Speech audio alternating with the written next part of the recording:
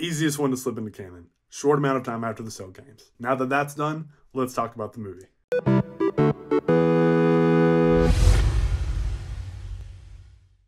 Can't believe we got that out of the way so fast.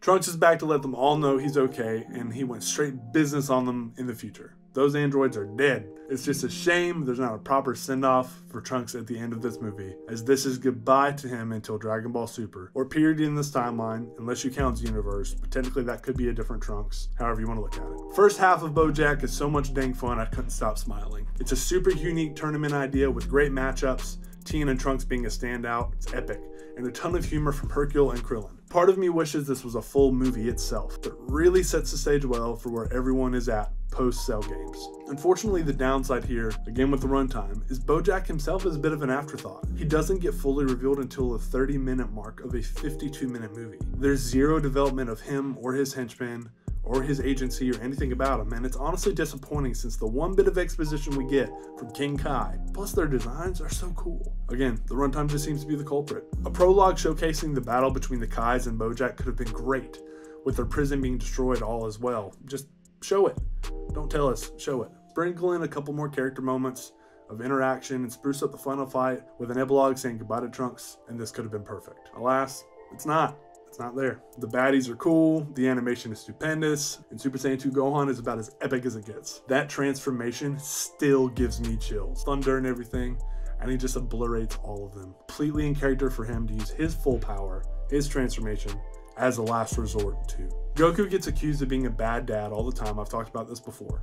But can we just appreciate that he broke every celestial and metaphysical rule in existence to save his son? He's a good dad. Speaking of though, Piccolo really loves shooting away blasts that are about to hit Gohan. It's in several of these movies. Vegeta's in this movie with hints at a deeper character arc that's wasted and makes it forgettable. There's your extra character runtime. Focus on that. Focus on how Vegeta is struggling with the fact that Goku is dead, his rivalry is gone, and his son that he's gotten to know has now gone back to the future. There's so much they could have done and they just don't do it. Back to the Intergalactic World Tournament / Battle Island Royale. You already heard it. It sounds like it should be a video game. Perfect setup, and I absolutely love that idea. Credit me if that happens. Bandai Namco, make a Battle Royale set around this concept and make Bojack the final boss. I mentioned this earlier, but one of the biggest missed opportunities of this movie is Trunks, right? We talked about that it's really cool he's back to tell them that he's defeated the androids, but there's no send-off for him. There's no making that more important than it should be. It's a throwaway line. But also, he gets a really cool fight with one of Bojack's henchmen named Gokua, I believe is his name, which is such a strange name. Like, are you running out of ideas or what? But Gokua pulls out a sword to fight Trunks, which is awesome, and Trunks one-shots him once he turns Super Saiyan. It's still a cool fight, but Vegeta later shows up and throws Trunks his sword for it to get broken immediately.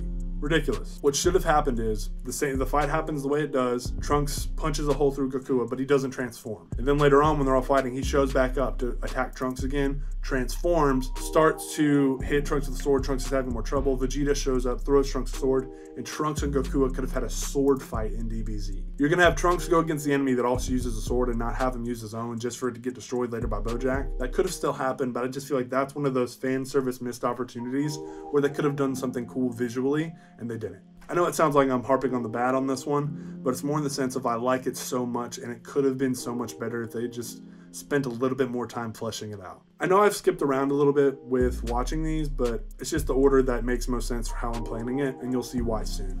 This one's really, really good. It's one of the more rewatchable ones, but falls victim to not living up to its potential or premise, even though you'll have a blast with it.